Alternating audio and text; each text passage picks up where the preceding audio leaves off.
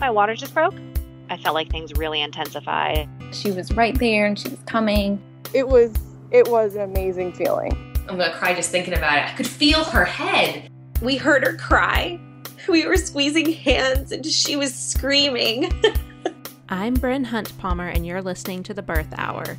This podcast is designed as a safe place to come together and share childbirth stories. Stick around and join us to hear informative and empowering birth journeys from all over the world.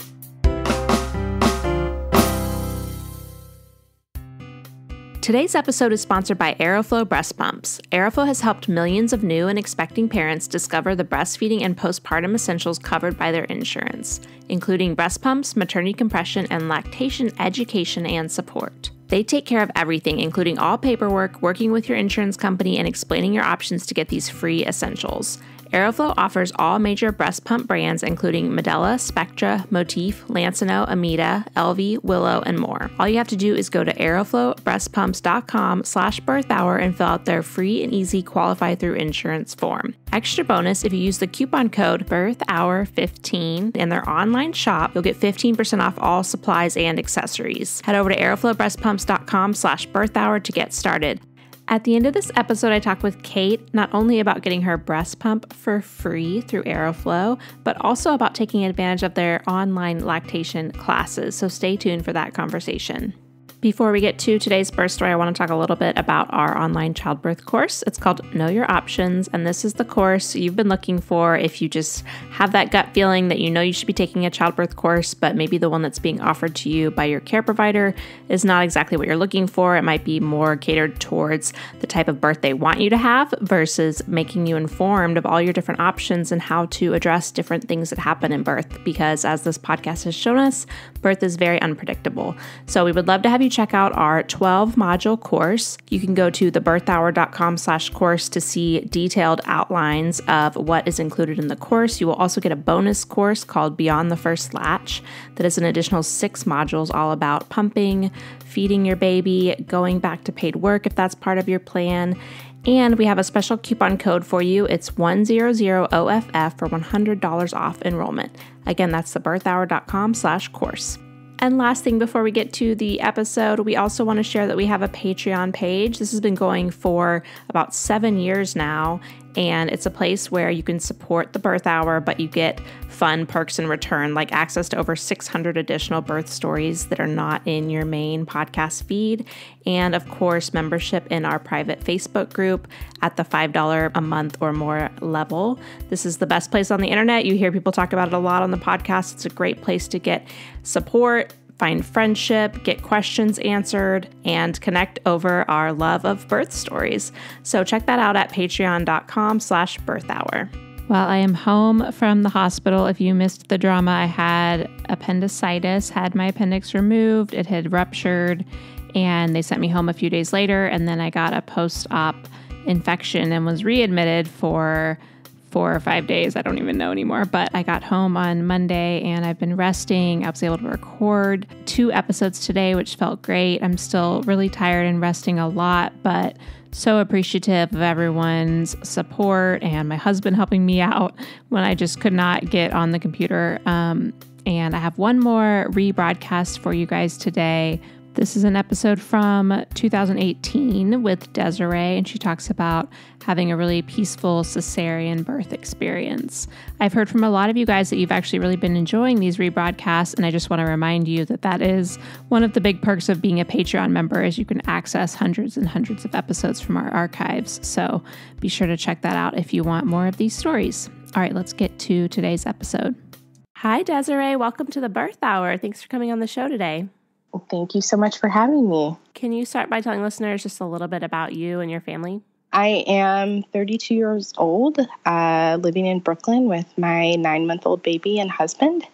We, do the normal 9 to 5 thing and drop our baby off at daycare. We have 2 dogs and we have a pretty active household. All right. Well, why don't we start with finding out you were pregnant and then how your pregnancy went? So my husband and I had been trying, not for very long, about maybe 3 months back in August of I guess it'd be 2016. And then we went away for a trip for Labor Day weekend. And I wasn't coming up as pregnant when we left. So I said, whatever, I'll just figure it out when we get back. And lo and behold, that Monday of Labor Day, I took a pregnancy test and I was pregnant. So it was pretty exciting for us. My husband was ready to have a baby, I think maybe 2 days after we met.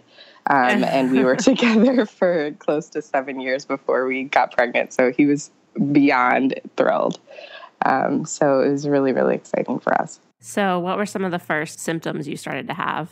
We started off just, with the normal kind of, cramping symptoms, all that stuff. And then I'd say probably around 6 weeks, we wanted to tell our families, and we were in Chicago, and I'm originally from Michigan. So we were in Chicago for a wedding, and my family came down, and we announced at dinner. And right after that, I think the next morning was the first time I ever threw up. And then from there, it just kind of snowballed into its own crazy thing. So at what point did you feel like this is more than just the normal morning sickness? So I went to Michigan to spend a week with my parents, and I thought that I had just the worst flu that I'd ever had. I couldn't keep anything down, but I wasn't feverish, nothing else. I didn't have any other symptoms. I was just throwing up a lot. I felt weak and really dehydrated, and I was concerned because I was newly pregnant. Is this going to cause, a miscarriage or something? So I called my friend who lived in town, who was a nurse, and she said that if you're having these kind of symptoms, you need to at least go into the hospital to make sure that they can rehydrate you via IV. So I did that. And everyone at the hospital was just like, yep, this is a normal part of pregnancy. Don't worry about it. It'll probably fade out in, another 6 weeks by the time you get through the first trimester. And we went along like that was true. I had my first ultrasound, confirmed the pregnancy with my doctor, and was still just couldn't get a handle on it. They gave me diclegis to start, hoping that would take the edge off, and I felt like it made it worse. I was a mess. And I took a couple of days off from work just to kind of recenter myself and hopefully get over the hump. And it didn't matter what I did, nothing worked. So I was, at one point, I think I was around probably at the 7 to 8 week mark, I was going into urgent care every other day. They knew my name. We would just go in, they would have an IV bag ready. We would call ahead of time, and I would just get rehydrated there and get a dose of either Reglan or Zofran directly through the IV. And then I would leave. And that's what we did for a couple of days until I was on the train one time and I just had a complete breakdown and was sobbing. And I didn't have to get helped off the train, but basically everything close to that. So I called my doctor at the time, and she said, I want to hospitalize you and monitor you. And at that point, I went from, I think I was from 8 weeks. So from 7 weeks to 10 weeks, I dropped 25 pounds because of how much I was vomiting. I couldn't keep anything down. I was beyond miserable. And, they were talking about really severe interventions and possibly this pregnancy not lasting. So they hospitalized me, what I thought was just going to be an overnight stay. And I ended up staying for 3 days. And after that, they said, everything seems fine. You're just going to check up with your doctor and off you go. And we were driving back from, this is not really funny, but you have to laugh to keep from crying sometimes. But we were driving back from the hospital, and I started throwing up in the car. And I was just never ending. I'm like, oh my gosh, anything. They'd given me these, some Zofran pills, like, you'll be fine, get out of here, enjoy your pregnancy. And I'm puking up the entire ride home. And my husband at that point was, becoming desperate himself. Like, what is going on with my wife? Is everything okay? Like, is everything okay with the baby? And our doctor at the time was, pretty flippant about it. She was like, this is part of pregnancy. And even though you've got it a little bit severe, you're fine. and kind of, you just need to get over it. And I really couldn't, because I couldn't function at all. So that was sort of the turning point for us, when I had the long-term hospitalization and when we left, and I still wasn't keeping it together. How was everything going with your job at that point? It was challenging. Yeah. I'm a manager, so I have people underneath me, who I train and then kind of send off into the world. I wasn't really able to do anything. If I was in the office, I was just trying to make it to the bathroom in enough time to not embarrass myself. And I told everyone, I think at about 8 weeks, which was really early, and I didn't really feel comfortable saying anything, but because I just couldn't be in the office, I felt like they should have a reason as to why. And they were incredibly understanding during the time. They really, made every, accommodation for me, but I was just non-functioning at that point. And I ended up going on disability, I think around 12 weeks. And I spent 5 weeks on disability, which was pretty demoralizing. And, just tough to go from just a normal, active, healthy person to being on disability. It was pretty, tough to take. Yeah, I wish they had a different name for it with pregnancy, because even when you're just trying to extend your maternity leave, you have to go for disability sometimes. You're not disabled, you're just pregnant. So there has to be something else you can call it. Or, I just had a baby, so I'm not really disabled. I just am not at work. It's a very strange system we have. Yeah. So you said that was kind of a turning point for you? Yeah. After that, I ended up getting hospitalized not soon thereafter, understandably, because I still was getting dehydrated. I still wasn't keeping much down. I lost another 5 pounds, I think, in a week. So that I was 30 pounds down. I'm not like a very thin person. So, but if in terms of beach bodies, I probably looked great. But in terms of pregnancies, not so much. Yeah.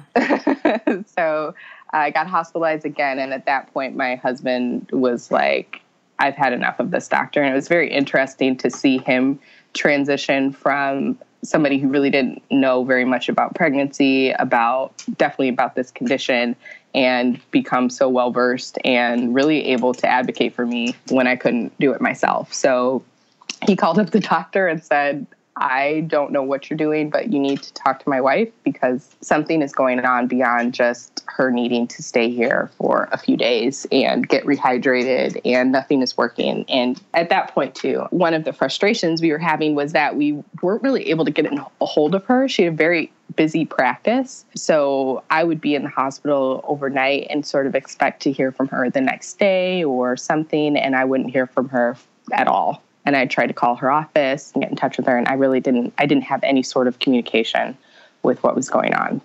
So the second time I was in the hospital, a doctor came up and said, hey, you've been approved for a midline, so we're going to go ahead and get that installed. Like, sorry, what? What would that mean? So my husband thankfully got a hold of her and said, we're definitely leaving your practice, but before we do that, you need to give us all the details about what's going to be happening now, what this midline is, what needs to be done, and then we're moving.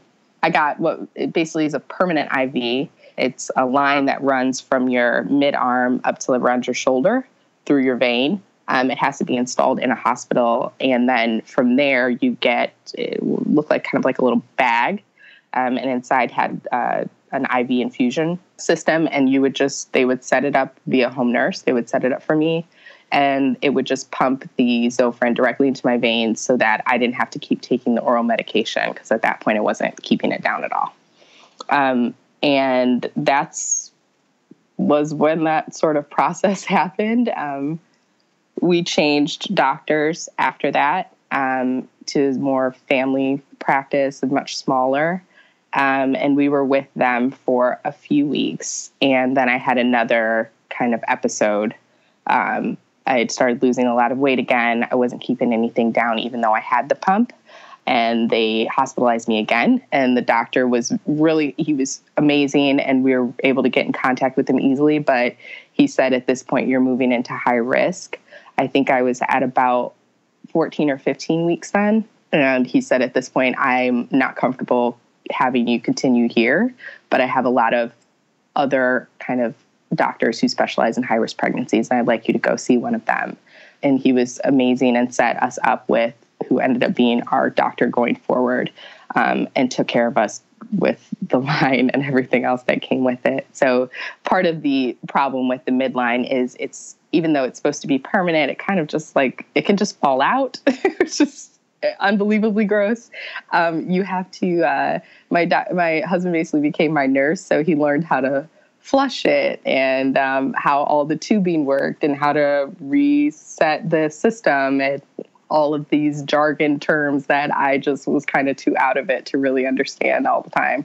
He was amazing through all of this. I was so lucky to have such an involved partner around who did this stuff for me. So, but it is gross, and sometimes like it can cause a little bit of damage to the veins over time. Your veins like kind of seize up and they get dried out. So yeah, so eventually I think at this point, it was around Thanksgiving or so, I was with my current doctor and it fell out, and I just had a breakdown because I knew that, okay, that means I've got to go back to the hospital.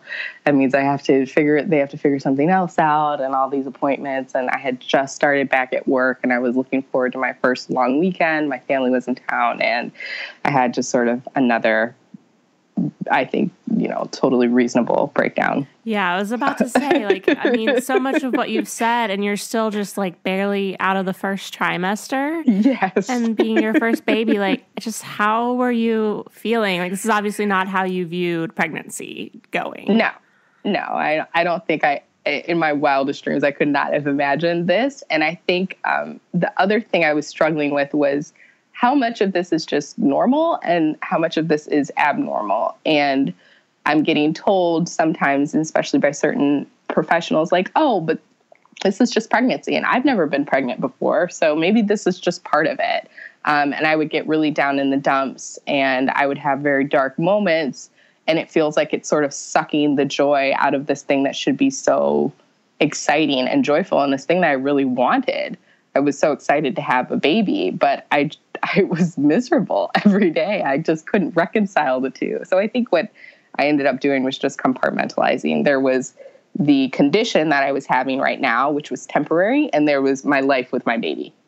So whenever possible, I tried to, look at ultrasound pictures. I tried to keep myself motivated. Like, this is what we're going for. Like, this is the end goal, but this other condition has to be handled separately. So, but it was really tough in the beginning, especially when a lot of stuff was just going completely wrong.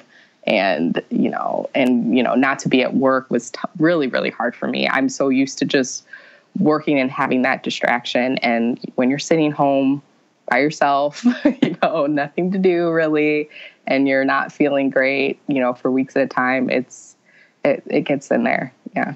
Yeah, it feels like the longest weeks of your life, yes, I'm sure. Yes. And then we had an election too somewhere in there. So I was going through it. Anyone I know that was pregnant during that, I feel for so much. Oh my gosh, if that wasn't a total buzzkill, I don't know what was.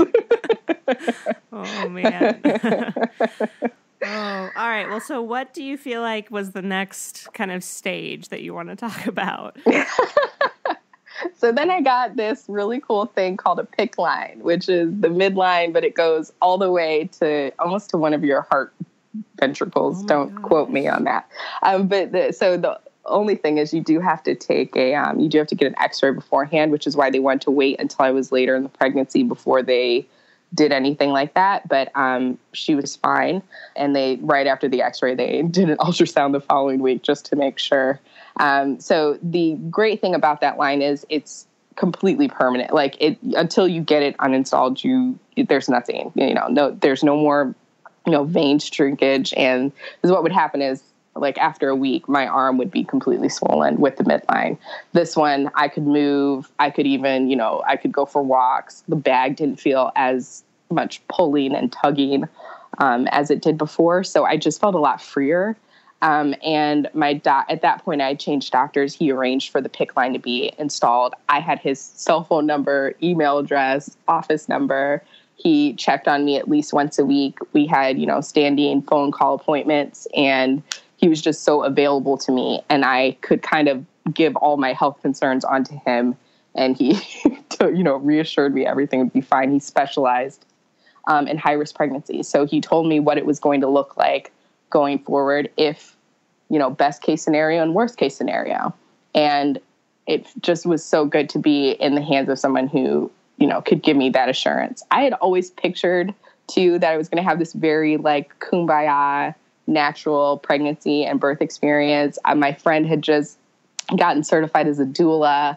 I was going to go, water birth the whole nine. And that's just not what happened. But it was really good once we got in the care of somebody who actually cared and who was available to us. It just changed everything. So after that, I was back at work full time. I had a home nurse, and he was the same one every week. So, and he was a lovely man who, basically saw my bump grow from nothing to something over the course of my pregnancy. So that was kind of nice. He got to know my dogs, and it was great. And so from there, it got a lot better. I still had episodes. I think I was hospitalized 2 more times after the PICC line was installed, just kind of the same thing. I would get very dehydrated after vomiting for a long time. It never really stopped for me. I never felt 100%. I would have, a bite of something one day and the next day have the same thing and just be, on the floor. And there was just no rhyme or reason to it. And that's just the cards that were dealt. Were there any other side effects? Did your throat get burned? Yeah. I don't know. Yeah. That's totally true. Yeah. So my throat I always felt raw. I felt like I had kind of perpetual, scratchy throat. It's from what I've heard, it's similar to someone who suffers from bulimia and some of those similar things. I was thinking about. Yeah. From what I've heard. So they were really concerned about my teeth. Mm-hmm. So I went to the dentist a little bit more frequently, which also made me sick. I'm sure. So that was always an experience. They also gave me intravenous vitamins. So they would sometimes give me a bag that also had calcium or vitamin A or C or something like that, so that at least I was getting, I suppose, what I needed when I wasn't able to keep anything down. Were they checking the baby a lot more frequently than they normally would be as well? Yes. I had an ultrasound every month. And when it was very bad, I think I was going in every 2 weeks, I suppose. But that didn't last too long. She was doing fantastically through all this. Just sucking you dry? I mean, no, literally. That's and what I remember even when they come out.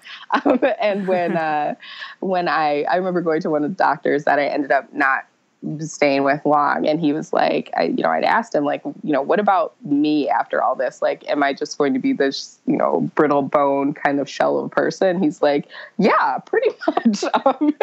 If you do not get, if we don't start to get you what you need, he's like, I've had women who their teeth just fall out, their, or their hair thins beyond just the normal, post-pregnancy hair loss. It can be kind of severe. But he's like, I haven't had a baby that's been affected yet. Oh my gosh. It's amazing. They're in these little, it's like a superhero shell in there. Did you find any groups on Facebook or anything like that to talk to other women that have been through it? The best I found was there was one, if you Google Hyperemesis support group, there was a forum of women, but it was interesting because they were mostly in the UK and Europe. But they, the timing was always off. It was very, there were very active times for a month and then nobody would be around. I mostly found a lot of comfort in my friends were amazing, even though none of them had kids or had been pregnant, but they were really understanding. My girlfriends took turn staying with me at the hospital when I had to be there for a couple of days. They were amazing. And my husband was great too. I mean, so I was fortunate. My parents came to town, I think, every month and would just hang out and do dishes. So the times that you were able to go back to work, were you actually going into the office or working from home? Yep. Wow. I was going into the office with my bag. So I always had 2 bags, one purse, and then my little IV bag. And everybody knew about it. And I would show my wounds to everyone because whatever, who cares at this point? I've got no dignity left. And, they were so understanding. And I mean, I don't know what conversations were had behind my back, but they all seemed, intrigued by what was going on and helpful when they could. So, and my job, it does require, a decent amount of overtime, but I had at least 4 people at my desk right at 5, like, get out of here right now. Yeah. And go home, please. So that was really sweet. That's great that you had a supportive work environment. That would have been just one more thing to deal with if it happened. I don't think I could have done one more thing. Right. So you mentioned you had planned for an unmedicated birth. Did you get any pushback from your high-risk doctor on birth plans at all, or how did that go? My doctor, he was open. He said, if you would like to have your friend who's a doula attend the birth, I'm fine with that. If you want to have an epidural, I'm fine with that. If you don't want to have an epidural, I'm fine with that. But he insisted that, when I said I'd like to do maybe a home birth, he was like, no. He said, I want you to be somewhere where I can monitor you really closely, and I'm not licensed to have your birth at your house. So you will be giving birth in a hospital. But otherwise, you can, I'm happy to do whatever other plan you have. So did you feel pretty good about what you guys landed on? It wasn't quite what was expected. But that was nothing that was anyone's fault. But I really enjoyed the labor process. It was actually in the same room. I was in the same room that I had been hospitalized in previously at that hospital. Oh, so you'd been in labor and delivery for that? Yeah. So, it was like they had a little separate area for labor, and then they brought you into a separate wing for delivery. Oh. So the labor room, I'd been there before, so I felt pretty comfortable in that room. I actually had some similar nurses. Some of the nurses popped up again, so it was sort of like a little homecoming, and everybody was really excited that I wasn't there to throw up. Well, let's go ahead and get into that birth story then.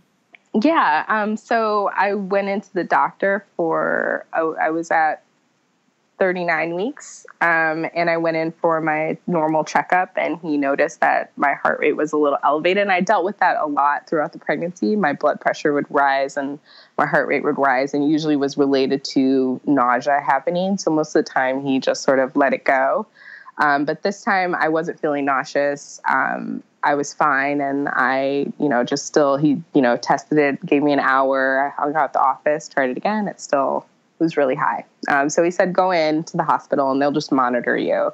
You'll probably be gone in an hour and you can go home and enjoy the rest of your Friday. And an hour later they tried it, still a little high. They tried it again an hour after that, still a little high. And at that point they said, we're just going to call your doctor and just kind of see what his thoughts are. And he pretty much got on the phone and was like, you're pretty sick of being pregnant. At that point, I had asked him, what are all of the things I could do to make this baby come out at any time? Because he had told me, you have the all clear. So he was like, yeah, if you're okay with it, I think we should induce you because your heart rate is really climbing quite a lot. And you don't usually have a high heart rate like this. So I would be more comfortable inducing you and getting this process started. You're already effaced. You might have your baby tomorrow morning. I think we were at like 5 p.m. by then. So I said, okay, yeah, if that's what you think is best, I'm okay with it. And I called, my best friend who's, studying to be a doula. I called my husband and we were induced at 9 p.m. And nothing happened. Oh, no.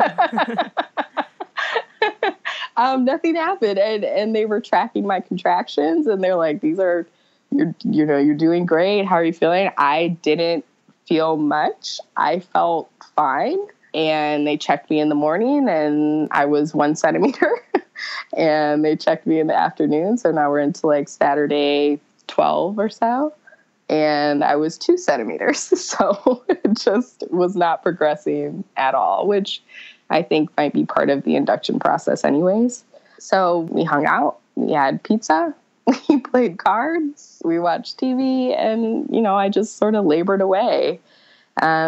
It got to be probably around 4 p.m.-ish. It might have even been a little bit earlier. And my doctor was in and out the whole time. I think he played a game of cards with us. We were just really mellow. And we had friends come in. And, he's like, well, nothing's happening. So I want to do a balloon and just to try to, open up the cervix some more and see if we can get this progressing and move you into active labor. Because at that point, I didn't even think I really was in active labor. I mean, I felt contractions, but it just kind of felt like a period cramp to me. So they inserted this balloon that they filled. I don't know how nitty gritty I should get with this. There's no TMI here, so as much as you want to share is fine. So I feel like it's really important that people know about the balloon. Nobody had told me about it. I agree. Tell us everything. Okay, so I said to him, listen, I just want to know if you're telling me balloon, I think it's going to be a clown balloon. Like, are you going to come out with like a giraffe or something? Like, what are you putting in there? And he's like, no, I promise. They showed me the balloon, we're going to insert it in you, which you won't feel at all. And then we'll fill it up with saline, like a saline solution. And we'll do it slowly. So it's just going to be a little bit, a little bit, a little bit, a little bit, a little bit. And then, over the next 5 to 10 hours, depending. The goal is just for the balloon to fall out on its own because you've begun to open your cervix enough. So, okay, all right, fine. So they insert this balloon and no, it's much more like a clown balloon than like a little thin balloon that I was shown. But it wasn't too bad. But at that point I started to really sort of feel it. And I really, like I said, I wasn't looking to go have a medicated birth. I was trying to avoid an epidural, but I think we're coming up on 14 hours then of just, this kind of persistent labor. And after the balloon was installed, it did push things a little bit more severely for me. And my doctor I had my friends there and they were telling me like, do you feel like you want an epidural? How are you feeling? And I had told everyone, like, you can ask me once, but don't ask me, 20 times because then I'm going to give in. So this was their one time to ask. And I sort of was like, well, I didn't expect to be here this long. And this is starting to get pretty painful. And also this balloon really hurts bad. This is not, and they're saying that this is going to be another 5 to 10 hours just of balloon time. And then maybe we'll go into something. So I just gave up the goat and went ahead and got the epidural. And it wasn't that bad. And my doctor, I think at one point said to me, he said, and I thought it was really good to hear. He said, this isn't a competition. You don't have to try to have the most unmedicated birth. You just do what's right for you. So if you've had enough of the pain, please go ahead and get an epidural. I said, that makes sense to me. So we did the epidural. I think we were at about, maybe 15, 16 hours then.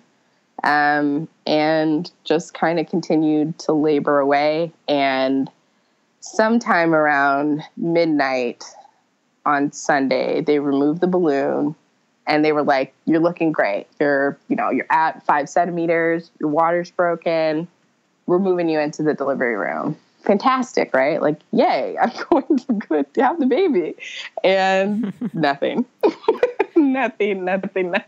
Had they done any other induction, like Pitocin or anything? Yes, they'd been giving me steady drips of Pitocin throughout the stay. He had stripped my membranes before they induced me, I guess. Mm-hmm. And then it's around midnight was when my water broke, maybe from the balloon, maybe naturally. I'm not really sure. And, I'm at 5 centimeters now, and they're thinking like, okay, and my contractions are very strong. They're telling me they're, super strong. You should be progressing a lot at this point. We expect for you to have this baby in the morning, and nothing. And, my husband at this point we've all been wearing the same clothes for almost 2 days, more than 2 days. We're tired. We're getting a little delirious. All of the games are not really working anymore. And, we're just kind of trying to figure out what the next steps are. And obviously now that my water's broken, there's time. So the doctor came in around 3 a.m. and he said, I just want to, be upfront with you. We've talked about what happens with the C-section. He had really given me quite a lot of information about all the different interventions that could happen, although he never told me about the balloon. And I did call him on that for later on. But, he said, so we've talked about what this would look like. I think we're moving into that category. We're getting to that point because, the baby's heart rate is starting to raise. So we're worried that she might be in a little bit of distress. I'm going to check you in about an hour or two, and we can make our decision from there. But he's basically told me that if it's going into 7 a.m., it's kind of not going to be a choice at that point. So he checked me again, and he said that her head she was actually in full position. She was on my cervix, but there wasn't enough room for her to come out, and her head was starting to bunch. So I guess the skin of her skull, he could see it was starting to bunch. He could feel it. And he said at that point, you might, it can cause some deformities if we try to push her through, or, he said, I know you don't want to use forceps, anything like that, vacuum. He's like, you're not even open enough for that to happen anyway. So C-section it was. So I called my mother, who was in Michigan, and panicking. And I said, I think you're going to have to come a little bit early because I might need your help. And yeah, we cried. I was scared for my kid. And also somewhere around that time, they stopped giving me Zofran and I started throwing up again. So oh my gosh. Was a mess. I'm like just picturing yourself lying there being cut open and heaving. It just doesn't seem like it would work. That's pretty much what would happen. So, before the C-section, they give you a drink that they say will calm your stomach. And I said, listen, I really don't think I should have this drink. My stomach's not going to be calm. And they were, insisted, oh yeah, no, take the drink. It'll help. And they wheeled me into my stomach hates me. It's been 9 months of my stomach hating me. I just don't think that this crazy orange drink is going to be the thing that really makes it happy again. It wasn't. They wheeled me into the operating room, and I tried to yell before I did, but I just threw up everywhere. And my husband came in, and he was so excited, and he's got his scrubs on, and they just passed him the cup, and I threw up through the entire C-section, and then a little bit after. But the C-section went really well. She came out, she was so tiny. She was only 5 pounds and 15 ounces. So she was just a little thing, causing all this ruckus. And she came out screaming and eyes completely open. And I threw up one last time after I saw her, and that was it. And everything was great after that. Oh my gosh. So great. So how was the postpartum stay at the hospital? It was so much better than any other hospital stay I had ever had. We'd stayed there before. We got to be in the postnatal unit before. So we did meet, again, other nurses, which was great, that we'd already been in contact with. I was just so in love with this baby and so in love with not being pregnant. I was the happiest new mom that you would ever meet. I didn't care that I was in a lot of pain and that the bathroom thing didn't bother me. I was in bliss. I ate turkey sandwiches and all the soup that I wanted to have. And every person who came in brought, cinnamon rolls or whatever other thing that I hadn't been able to eat. And we just enjoyed our baby. And we didn't have any complications with the C-section, thankfully. It was pretty routine. We were out, I guess we gave birth on Sunday morning and we were out Tuesday afternoon. Again, my best friends came and sat with me at the hospital until my parents came into town. It was totally fine. I mean, probably the most difficult part was the breastfeeding while, tending to the C-section wound while in the hospital was a little cumbersome, but my milk came in pretty quickly. And I didn't have too many challenges besides the discomfort of adjusting to breastfeeding. That's so crazy that the relief was so immediate with being able to just all of a sudden eat. They wheeled me into, so the big thing was I would have cravings, but it would always come with nausea, like even as I was thinking about it. So I would have these very strong cravings for like a chicken sandwich, and I would always feel nauseous just even thinking about a chicken sandwich, right? So when I got they bring you into like a recovery room where they monitor you with like no baby. And my husband came in with me and I took a long nap and I woke up and I said, I want a hot dog. And I didn't feel any nausea. And I was giddy. I said, this is the best thing ever. I just sat there and named off foods that I wanted to eat and just enjoyed not feeling sick thinking about them. It was incredible. That's awesome. I feel like that's a total New York girl too, to be like, bring me a hot dog. I know. I'm very, very New York girl. Yeah. Oh gosh, it was fantastic. And then, I just wanted to see that little bean. I was just obsessed with her. So she's so cute. I was looking at the pictures you sent over, all that hair. Yes. Like maybe that's what caused all that. I know. And in my moment, stomach trouble. I know that's totally not true, but in my moment of like high medication, I did ask the doctor, like, okay, you've kind of been fishing around in there. Do you feel hair? Does she have any hair? And he's like, what? Maybe that's just the medication talking. She has like almost like a wig. And she had like a pixie cut when she came out, and she's got triple that now. Cute. It's crazy. Oh my God. She's so cute. We're just torturing people because of the podcast, but they'll have to go to the show notes page and look at her because she's so Check sweet. her out. Well, do you have any resources that you want to share that were helpful to you? Google was amazing. Google, your own instincts. I did really I think I had one of those Ovia apps or, kind of one of those. That was really helpful for me just when I was in my feelings more to keep me, motivated about. Yeah, because you can track emotional and physical stuff. Yeah. Which is nice. You're like, probably felt good to punch that button and be like, I am pissed off today. They need to make a button that's green for vomiting, but otherwise, it was nice to be able to kind of log. This is what I'm going through right now. I'm trying to think of any other like good baby ones. If you can find the site that you mentioned that was, I'll send the link for other mamas. Yeah, I'll list that. Yeah. I'm sure people that are going through it would like to be able to connect with other moms. Yeah. And I think, I've been told that there are support groups, but I didn't find any that were close to me.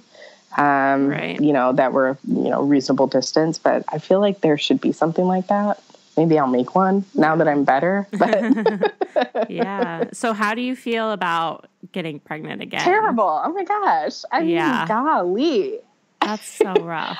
And it's pretty common for it to happen with pretty much. My doctor told me I would have double chance that it would happen again.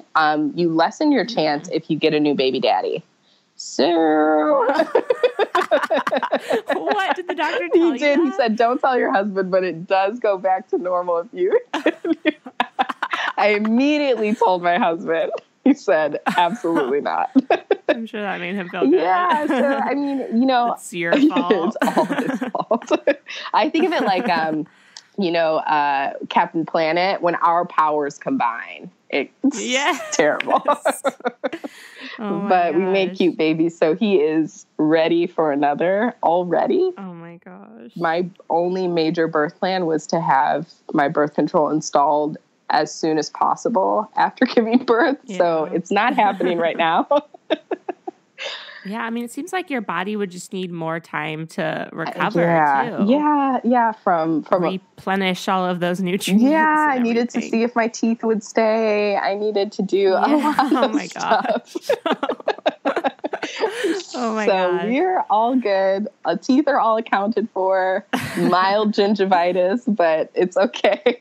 Oh my god. So my doctor said be ready for a good 12-month recovery to get over the hyperemesis, and then also to get over your C-section and all the other parts of birth that you also experience. So for now, right. I'm cool with pressing pause, and if I start to forget, then maybe we can start to think about it.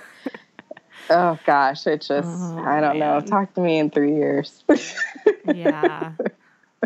Well, it's been so good talking to you. I love your, sense of humor around all of this. I know it was miserable, but I guess that was probably a way to help you get through it. Yeah. Trying to stay somewhat lighthearted in between complete meltdowns, yes. which were totally understandable. Yeah. And if anybody else is suffering from it, allow yourself to have those breakdowns and don't be too hard on yourself. Don't, so what? You're having a baby, you're miserable. Just embrace it. It is what it is. Yeah, I agree. Well, Desiree, did you want to share where people can connect with you? I have Instagram. I'm at Desi Alicia, DESIE Alicia, ALICIA. And then that also links to my Facebook, I think. So that's pretty much it. All right, perfect. Well, we'll put that on the show notes page so people can find you there. And just thank you again so much for sharing your story with us. Thank you so much for letting me speak to you. It was so cathartic. Oh, good. Not like rehashing everything. No, it felt really good. Awesome.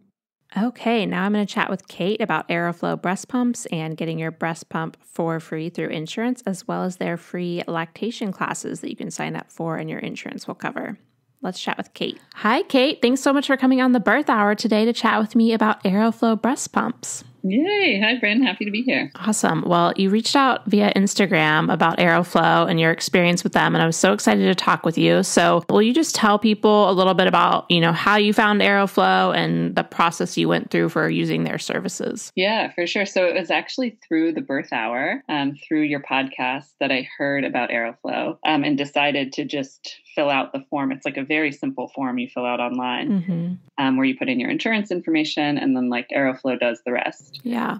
And so they got me a free breast pump. I think it was the Spectra is the one that was the one I chose through insurance. But Aeroflow will actually show you all of the different pumps available to you, how much they cost through insurance. Some of them you do have to pay a little bit, and then they show you the ones that are fully covered.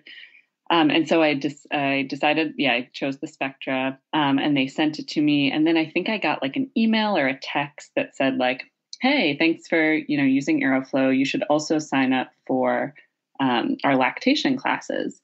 And, you get tons of those sort of promotional emails. Right. And I didn't think much of it. I was okay, whatever, I'll take a look at this later.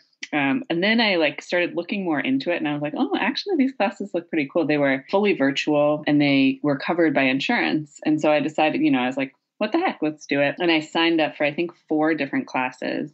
I only made it to 2 of them, but the 2 that I went to were Lactation 101 and Pumping 101. And they're just such great classes. I was so surprised by the quality of the classes. They're taught by, is it IBCLC? Yeah. And they just gave a ton of good information about starting breastfeeding off right. And so it also would be helpful too for people who are newly breastfeeding, just kind of work through some potential breastfeeding issues like latching or positioning. But yeah, I contribute a lot to my success. So my daughter is 4 weeks old now. And we had a pretty solid start to breastfeeding. I've been exclusively breastfeeding, and I contribute a lot of it to having that support from the class. The way the classes run too they're live. Oh, cool. That was going to be my next question. Yeah, they're virtual, so you can join via Zoom. Yeah, but they're live, and so the instructor is there teaching the course. They're also really just super good teachers. I felt like the way they presented information was really good. They had tons of visuals and videos, live demonstrations where they had a baby doll and they were showing different positions and ways to get baby to latch. And so they are live though, so you can ask questions. And so you're able to ask questions in the chat. You can, unmute and have a conversation back and forth. So very helpful for if you have specific questions too about lactation. Yeah, that sounds amazing. Especially like you said, even after baby arrives, to be able to look at the positioning of the baby doll and position your own baby on screen and be like this, or that's great. Yeah, it's really helpful. And the pumping 101, this is my first baby and I had never pumped before. And so I have the same pump that they were using in the demo, the Spectra. Oh, nice. And so it was really cool to I kind of walked along with, did the demo along with them on the same pump, which was just really helpful, having never used a breast pump before. They look kind of scary, at least to me. They looked pretty scary. And so it was nice to be able to sort of walk through with the instructor and get a demo. So when you were signing up for it, was the scheduling, were there several a month or lots of options? Or Yeah, that's a good question. It was pretty convenient. They gave a few times a month, I want to say, and different, I want to say they were different hours too. Okay. But it was scheduling was really, really easy. I remember because they have, all your information, they have insurance information already. And so they do all the back end work of clearing this with insurance, because they're classes run by professionals and they do cost money, but insurance covers the cost. And so they would take attendance at the beginning of the Zoom call. And then they did all that back end work to make sure it was covered by insurance. And so I didn't have to do anything except put in my name and email to sign up. So yeah, really easy. Awesome. And again, kind of going into it, I was I'll give this a try, kind of see what it's like. And then I was just captivated. I remember after the call, getting off particularly the Lactation 101 call, and just being to my partner, oh my gosh, you've got to hear what I learned. Oh, cool. He was wow, you see, you're an expert now in lactation. I was I feel like it. I feel like I'm have a lot of good, solid information. So yeah, super pleasantly surprised by how informative and just helpful the classes were. Yeah, that's amazing. Yeah, I think that I had posted about Aeroflow on Instagram and you responded their classes are amazing. And so I knew you were passionate about it enough to respond to an Instagram story. Yeah. So that's very cool. And I knew they had lactation education, but I wasn't fully aware of the format and everything, and the fact that they're live. I mean, that's having your own virtual lactation consultant. So that's amazing. And I had taken a childbirth ed class, paid for, it was a community one that I paid for here. And I live in Minneapolis. And it was we went over one of the weeks, we went over lactation, and it was similar information, but free, I was and it also it was kind of went more in depth,